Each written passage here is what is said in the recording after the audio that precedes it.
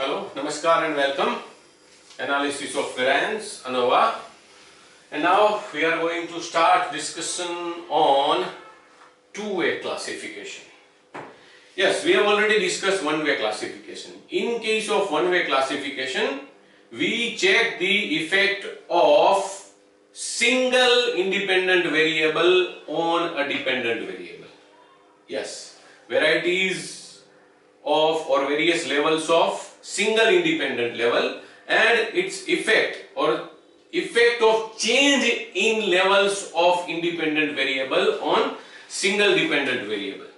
Now the dependent variable remains single, production or performance, but we want to check the effect of two independent variables or changes in two independent variables or varieties of two independent variables on that single dependent variable. Then it is called two-way classification. So the dependent variable remains single, production or performance. When we are interested in checking the effect of various levels of single independent variable on the single dependent variable, it is called one-way classification. And when we are interested in checking the effect of various levels of two independent variables on single dependent variable, it is called two-way classification. Yes, and both the independent variables are under the full control of the researcher. Researcher manipulates or researcher can manipulate the independent variables to study the effect of this kind of manipulation in independent variables or levels of independent variables on the dependent variables. And yes, now what about procedure? More or less the procedure is same as it was in case of, or rather it is in case of one-way classification. We have to prepare two tables, columns, total of all the columns, squared values of all the elements, and again total of all the columns. But the additional thing is, now in the first table we are going to find the totals of all the rows.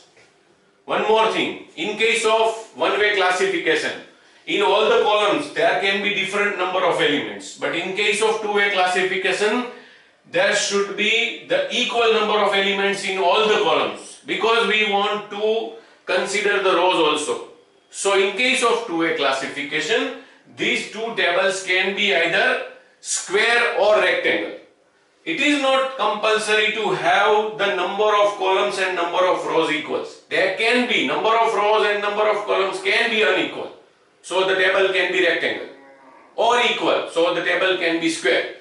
But the equal number of elements will be there in all the columns. Similarly, equal number of elements will be there in all the rows. The number of elements in the column, all the columns will be equivalent to the number of rows. The number of elements in all rows will be equivalent to the number of columns. These are the basics. Now, the values, summations of all the rows, all the columns, and grand total is T, we are aware. Squared values of all the elements, then columnar summations, then row wise summation, grand total must be equal. It is very simple. Total number of elements will be either summation of the number of elements in each row or number of elements in each column. But the sign we are going to use is, for number of elements in column we are going to use capital N1, capital N2 and so on. For number of elements in rows we are going to use the sign small n, small n1, small n2 and so on. Okay. Now we have two tables with original values or say original values, but we have changed the magnitude by coding the data, and then squared values of all the elements in the first table are written in the second table and summation. Now what are the steps? Yes, n total number of elements under study, T for grand total, either grand total of summation of rows or grand total of summation of columns, that must be equal. On the basis of these two we can find correction factor, T square upon n. All these are similar to the procedure in case of one-way classification. SST again same, yes, grand total of squared values minus correction factor, that is SST. SSC again that is same, yes, square of total of the columns in the first table and respective total is divided by the respective number of elements in the column, sigma x1 whole square. See, both these things are different.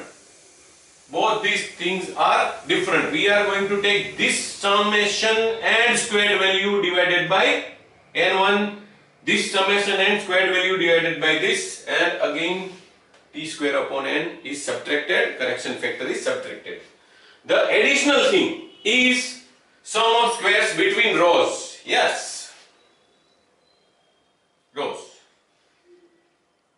Sigma r1 the whole square divided by n1 number of elements in the first row, sigma r1 the whole square is divided by number of elements in the second row, and so on, and subtraction of correction factor. Yes, someone may say that why should we find out these totals? Just to check the correction. Okay, just to check the correction, because SST can be found only on the basis of these summations. It is not compulsory to get these totals, but as a checkpoint I suggest to get these totals. Okay, now we have SSC, SST and SSR. Yes, in case of one-way classification, the sum of squares of errors or residuals or within samples, SSE was SST minus SSC. Here the shortcut formula of SSE is SST minus summation of SSC and SSR. Now we have all the required things, so we can prepare ANOVA table. ANOVA table in case of two-way classification is also nothing but the logical extension of the ANOVA in case of one-way classification. See, the second row, the entire second row is actually introduced in the same ANOVA table. Source of variation between columns, that is SSC, source of variation between rows SSR, error or residual SSE, all these four values we have already calculated. Yes, first degree of freedom is number of columns minus 1, second degrees of freedom for rows is number of rows minus 1, number of rows 1, 2, 3, 1, 2, 3 and so on. Third degree of freedom, that is in case of two-way classification only. The multiplication of these two and summation of all these three must be n minus 1. This is also a very important checkpoint. Now, mean sum of squares or mean squares. Again the same thing, MSC, that means for column, it is SSC divided by first degree of freedom, MSR that stands for rows, SSR divided by second degrees of freedom, MSC that stands for errors or residuals, that is SSE divided by degrees of degrees of freedom number 3. Now what? This is common denominator. For column and for rows, two separate F ratios are calculated. Yes, two separate F ratios are calculated for columns and rows. F ratio for column is MSC divided by MSE, and F ratio for row is MSR divided by MSE.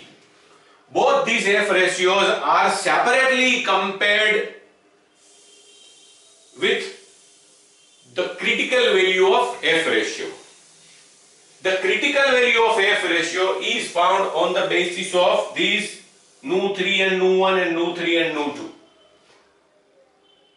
Same way, but in the first row in the table of F ratio, we take the value of degree of freedom number 3, and in the opposite side we find the intersection of degree of freedom number 3 and degree of freedom number 1.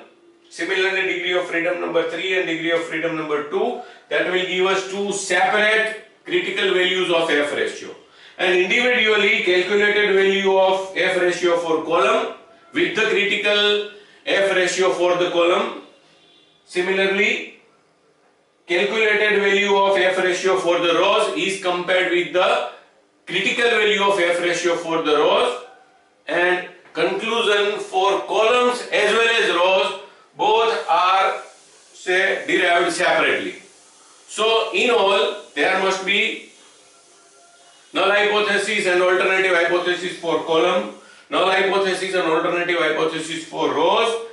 Yes, these calculations and then ANOVA, then critical values for columns and rows, and comparison of calculated values with respective critical values. So there must be two conclusions for column and for row. So it is quite say lengthier if we compare the entire procedure with the procedure for one-way classification, but very much similar. So I don't think it is say hard if you have first learned the one-way classification properly. So now from the next lecture we are going to start the discussion on various different types of problems on two-way classification. That's it. Thank you very much.